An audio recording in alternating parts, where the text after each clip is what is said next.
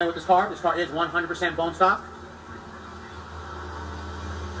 Now, you know these cars are all-wheel drive, and they are rated like a 580 at the crank, but these things make around low 500s to the wheels. This is a 2018 Cadillac Cts-V. This car is modified. It's got long tube headers, X-pipe, upper and lower pulley, and drop-in air filter. And lastly, it also has a larger supercharger lid, and it's on a 93 tune. See, the 911 is too damn quick.